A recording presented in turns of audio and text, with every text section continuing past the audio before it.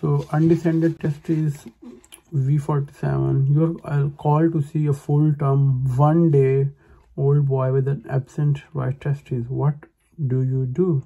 Take a history from the mom. Was there any problem during pregnancy? Has the right testis ever been seen, or was it absent since birth? Examine the baby.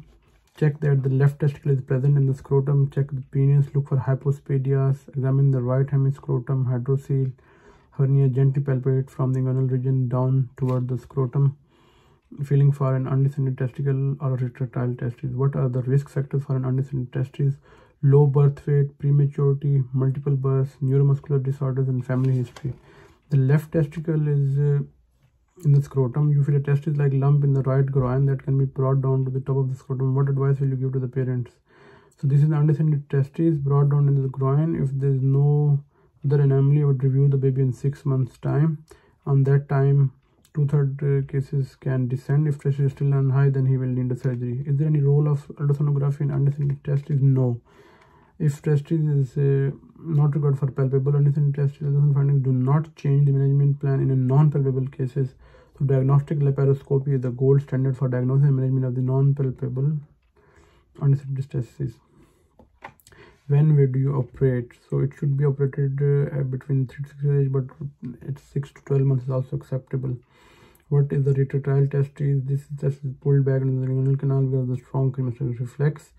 Milk down into the scrotum and will stay there. The cremasteric is more pronounced in the first 3 months if the life and after puberty.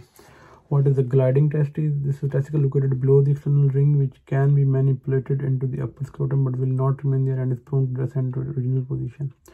If this birth testis was impalpable on examination, where could it lie? In the inguinal canal 10%, in the abdomen 40%, and 50% they are absent. What are the most important restricting factor in the mobilization of the intra-abdominal testis, and what are the various options?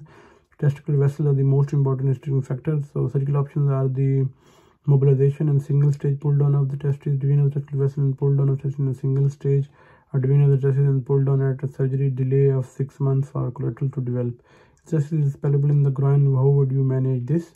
To perform an inguinal incision, identify the testis, free it from the attachment to gain as much length of the spermatic cord as possible. I would bring the testis down under the scrotum, mobilizing vas and testicular vessels. Take care not to injure the blood supply to the testicle. I would then fix the testicle in the scrotum in a subdartus pouch by a separate incision. What are the long-term causes of malignancy in undescended testes? The undescended testes are 5 times more likely to develop malignancy. It should having and usually it's seminoma. Testicular exam self-examination should be promoted for early diagnosis and effect of age at the archaeopexy.